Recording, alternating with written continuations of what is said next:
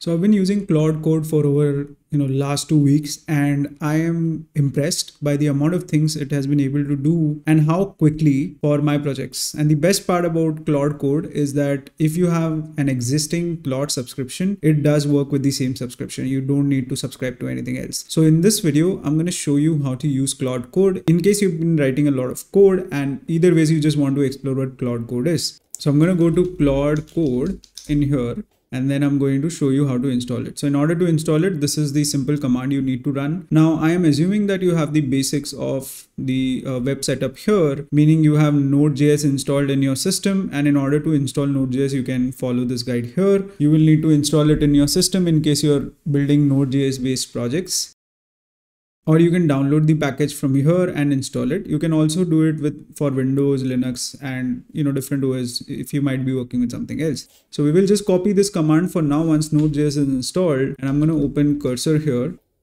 And since I'm on Mac, I'm also going to open terminal in my system. You need to paste this command here, which will automatically install Claude Code in your system. And from this point on, you're all set. After the installation is done, you can start, working with your projects. So how do I use Claude Code in my projects now that we're done with it? So in order to show you how it works, I'm going to create one project from scratch in this video. What I want to do is I want to create a portfolio website for my own profile, which essentially enables me to, every time someone asks me about who I am and what I do, I want to share that profile with them so that they get a high level understanding of who I am and what my profiles are. So let me just quickly set up a project for you here, and this is going to be Next.js based project. I'm going to go to Next.js org, and then I'm going to copy this page. You can see there's an option to copy this page.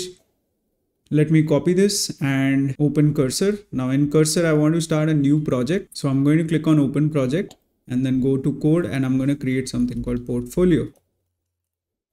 Going to click on open here, and this is my new project in which I want to use Claude Code in order to write my code. Now, this also assumes that you either have VS Code or Cursor installed. We are not going to be using any AI features of VS Code or Cursor. In scenarios you want to use either of them, it's fine. You want to use any other IDE, it's fine. So Claude Code works directly in the terminal, and you don't need any special access in order to make this work. You don't need Cursor either. You can work with VS Code or any IDE where you write code, it's completely fine. Going to start a new terminal here, and I am going to make sure that I hide the camera so that you see my commands. Just give me a second. Okay, so now what we need to do is we need to type Claude. Now since it's already installed for me, it's automatically going to start a new interface for Claude like this. But if it's not installed for you, it's going to tell you to log in using either your Claude account, and you need a pro account to use this, or you will need to use your Claude API key in order to make this work. The best part about this is that it works with my existing Claude subscription, so I don't really have to buy a new one or something else outside of this ecosystem, and it works better than Cursor in certain scenarios. So I'm going to paste this documentation here, and you can see it automatically does paste the file. And then I'll write my prompt: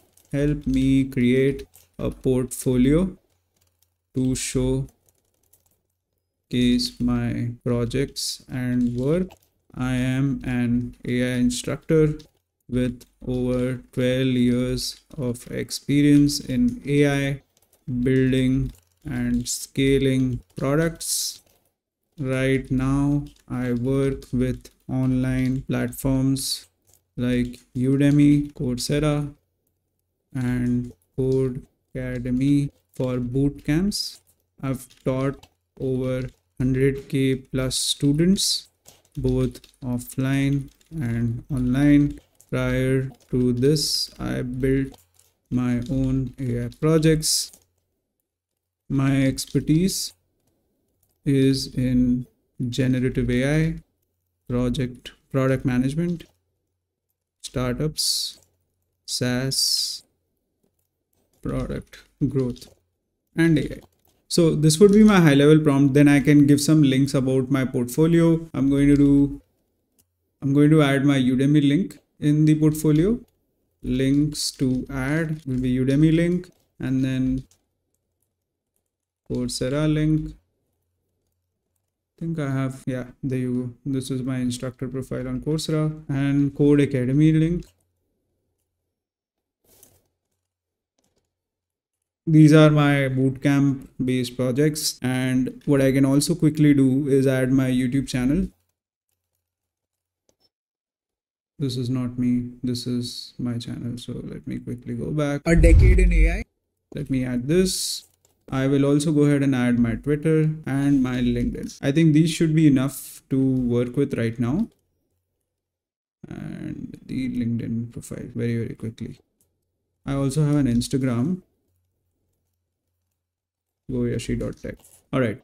So I think to begin with, we can work with this. What we will need to do is first initialize our Next.js project, which I don't want to rely Claude code on, but Claude code can also do it from scratch. So I am going to just make sure that I copy this prompt and I have it somewhere in, Claude code kind of digresses. So this is how my command looks like. I'm going to copy this piece and I'm going to add this in my notes for now in case I lose access to this. So cool. This is how my prompt looks like at this point. And so there are two things I want to do. First, I want to start from scratch where I don't want to install a Next.js myself. And second is where, I start from scratch. Now, I obviously wanted to create portfolio folder with the Next.js command as you see here, which is unfortunate because I went ahead and did this anyway. So let's see what Cursor does, or what we can also do in order to kind of make things easy, directly run the initial commands ourselves. So I'm going to do cd code and I'm going to copy this command. I'm going to use npm for doing this.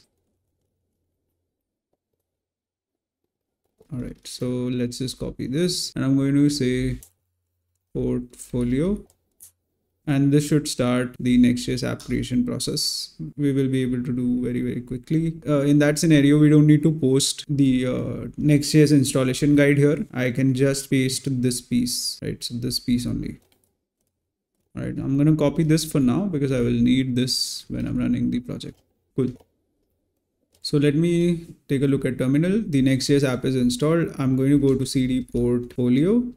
The reason why we do cd is to go inside of that folder. And again, all of these are basics. We will open Cursor again. I'm going to close this Cursor. I'm going to do Cursor portfolio again. And this time, I think we're in the right folder. So let's just do Claude and yeah. Then what I'm going to do next is, right now I'm not able to see my Next.js files, which is kind of strange. So maybe I'm doing something wrong here. cd code, cd portfolio. So the issue is with Cursor, I believe. So what I need to do is delete the old portfolio file that I created.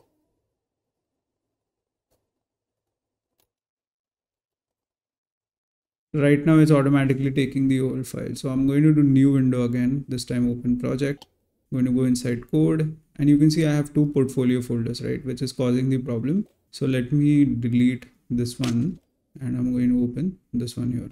And you can see I have the projects in this now. So cool. Now I will start Claude again and then paste the command here, right, which essentially has all the things that I need. And then let's start the Claude code. Now what this will do is this, it will first take a look at your, entire app and then create a to-do list and start working with the to-do list. Now there are a couple of things that I like about this is that it always creates like a to-do list to work with, and I think Cursor also has started to do it now. But because this works with my existing Claude subscription and Cursor has gotten a bit more annoying when it comes to the subscription side of things, I feel that this is way more better for me because I can use the same subscription. I don't need to resubscribe to an application. So that way I appreciate how this works and works in the same subscription per se. Plus it also has certain access when it comes to, let's say, editing your Prisma database, editing your files, editing, or even running your terminal code, right? So to run the app also, it will take your permission. So for example, it will say, can we run the development environment? And once you give that access, it automatically also runs the app for you. So if we go to localhost 3000 now, my app should be running here.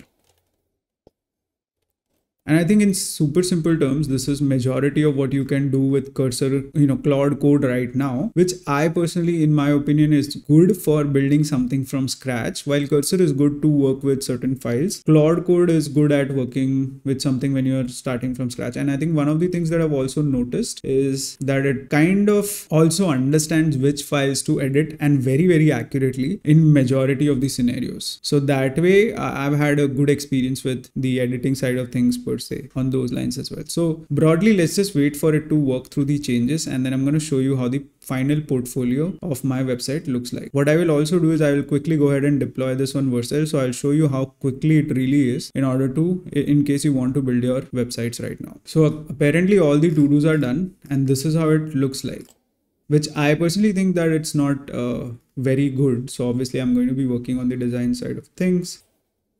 I want like a more gamified UI and a more minimal single page, no scroll setup, right? So let's just tell that as a follow-up prompt. I want a more minimal UI with a single page setup. I should not need to scroll. Use yash.png for image of the instructor and keep text grotesque and more game like. No, I don't want to do game like. Claude. Okay, let me just go to Claude because I like the background that Claude uses. Let me see if I can find it, or let me go to Anthropic. I really like this background, so I'm going to go to, I can take a screenshot here. I'm going to copy it here. I'm going to do hex code from image. How do I upload the image? Okay, use your image. So this is the hex code.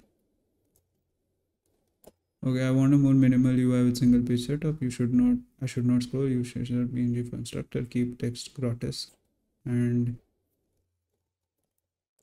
use this color for background of the page. Should feel nice and warm to see. Okay, let's see what happens once we do this. Now, obviously, it's still trying to run the development server, which I manually run here, which is why it's kind of stuck. So I'm going to do ESC and it's going to stop the previous execution. And then I'm going to put the new prompt and then it should hopefully make the changes accordingly. Okay, so it looks like there is an error with Claude code right now. It's not able to access Claude, I believe. Strangely, it only happens when I'm showing you guys the demo of certain things. This hasn't happened to me before. So 529, I guess, would usually mean that Claude code is busy or server is down or something is right. So let me see if I'm able to access this in the UI. Let me go back to this. And I'm going to say hello to test if everything is working fine here. Yeah, it looks like everything is working fine here. So I don't know what the error is. And I'm going to do Control-C twice to stop this and then do Claude again. And this time I'm just going to press the up arrow button to get my old prompt and I'm going to see if it works now. I had to interrupt it the last time around. Now it's working. For some reason it broke and I'm not really sure what happened. But now it's going to retake the context from your app and try to do the similar thing in the app now. So I need to add my image in this, which I'll do in a little bit. Let me just find a image that I can use right now. And then I can obviously change that in the future. Okay, so I'm going to use this right now. I'm going to do yash.png and then I'm going to say allow during this session. Let's see how things work out. Okay, so it's starting to make changes in the app, which will not be reflected immediately. So let's just wait for it to make changes. I actually want to remove the background of this image very quickly. You can see it has made changes. It's still editing, but it has added the background. Either ways, if I go to this page, remove background.pics, upload my image here, and then it is automatically going to remove the background from the image.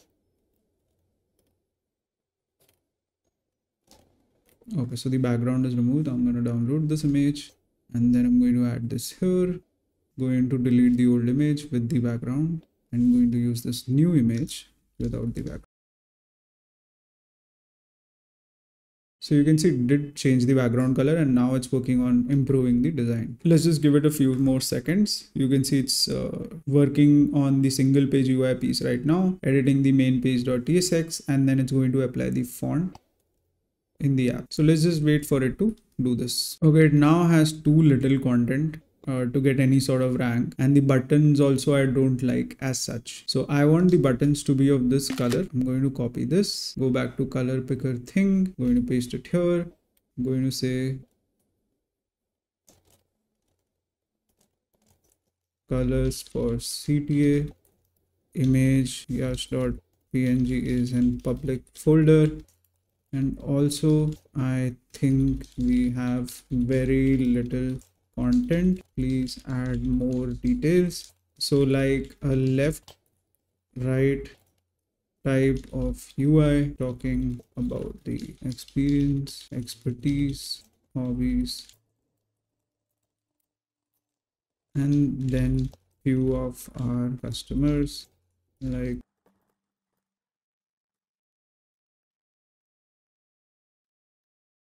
so I'm just going to make changes in my app very, very quickly. Going to take some time, going to prompt and make changes to the portfolio. So I've reached this point so far, and I think to some extent, this is doing okay. And obviously I've told it to make a few more changes right now. But what I can do is I can start pushing some basic code of my app to, Vercel. I'm going to delete these ones that I don't need. And then I'm going to quickly go to my GitHub, create a repository for this and push my code here. So I'm going to create new repository. I'm going to keep this public so that you guys can also access it. I'm going to say Yash AI instructor portfolio, and then going to keep it public, and then going to create new repository. Going to copy this link, and then I'm going to start a new terminal. I'm going to say use cursor in order to generate my commands. Add origin. I'm going to add the link here. So this will add our remote origin, and I'm going to do git add all, git commit -m, first commit, and then I'm going to do git push origin main. And there you go. So if I refresh now, my code should be here, which means my initial commit is done. Now I will go to Vercel. I will create a new project, and I'm going to look for this link. I'm going to add the link here because this is an open source repo. I should be able to, add without really. Okay, so I will need to import my own repo because it will create a new fork out of this. So I'm going to go back again, and I will need to configure my app in order to work with this repo. So let me quickly go ahead and do Yash. Since it will not be able to find the app, I'll configure it, and I'm going to quickly pause here. So I needed to do some authentication, and now it's here. I'm going to import this, no environment variables, just deploy this. And this should be live in a few seconds if there are no issues, which we will check in a little bit. For now, it is saying that all the changes have been done. So let's just quickly review this. I think this is okay for now. I can push it to my app. You can see it's deploying it. If there are no errors, it will deploy. In order to check errors, you can also do run build, and this will quickly make sure that there are no errors. If there are errors, you will need to use cursor or Claude to fix them before you deploy. It looks like there are no errors, so we should be good to go, to be honest. And yeah, the project is live. If you click here, you should be able to open this, and we can also add domain now that the project is ready. Let me go to my app and add domain. I have a let's just do goyashi.com, and I will need to do some configuration in my Namecheap. You can see I need to add these two items in my DNS records. I'm going to quickly do that. Okay, so now what we will do is create an A type and C name. We can go ahead and add A type and add new record, and we will add a C name. This needs to be @ and this needs to be www. And you can also see that these are mentioned here. Then I'm going to copy the value of this, and I'm also going to be copying the value of this. I'm going to paste it here, save all changes. In some time, the app should now be visible to the end users.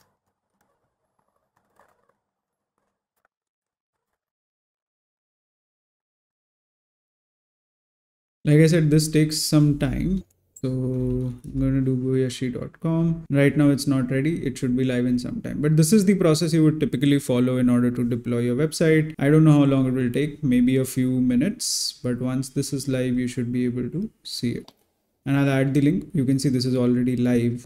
But to be honest, this kind of takes some time to propagate all the way. So let's just wait for a few more minutes. And I think you guys can check it once it's live. Anyways, it's deployed. So if you click this link, you will be able to find it here. But the domain propagation takes some time. Cool. So thank you so much for going through this. I hope you guys were able to understand what Claude Code can do. Note that it can also run your applications. And if you do ? It will show you a bunch of different commands that you can also run or use in case you want to. Just do ESC twice in order to exit Claude Code, or do Control C in order to stop Claude Code. So thank you so much for watching, guys. I think it's been a good learning curve for you guys and for all of us as well. And I'll see you guys in the next one.